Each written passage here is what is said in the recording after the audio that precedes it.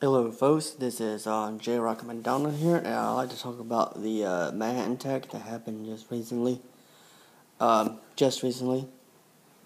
I, First of all, my condolence and goes out to all of the victims who were injured, and goes out to the families who lost loved ones on that tragic event. And I just read it. I just read this article on I read the article, and I'm going to tell you what I remembered. This guy was an Islamic terrorist. I'm not going to try to pronounce his name because I don't feel like butchering somebody's name. You know, it doesn't matter because he's a terrorist scum, but I don't think his name. I just don't feel like trying to pronounce his name. Okay, and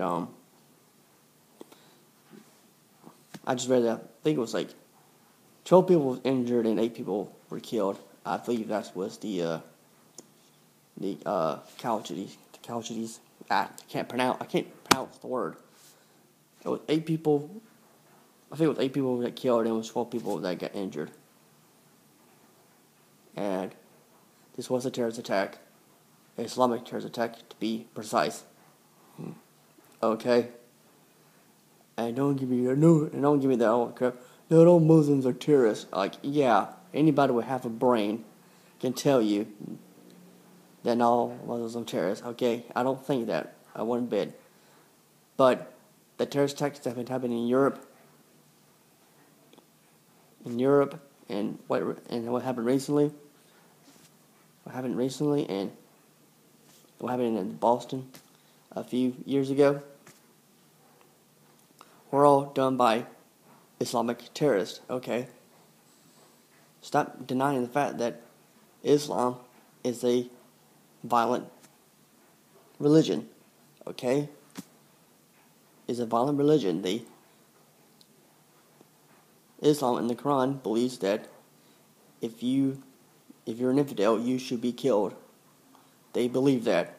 Okay, and this is the reason why we need stricter immigration laws. Okay, this is the reason why you should not just allow anybody in the United States. Okay, it's not that people who believe in strict immigration laws are closed-minded and they don't believe people shouldn't be immigrating in the U.S. No, that's not it.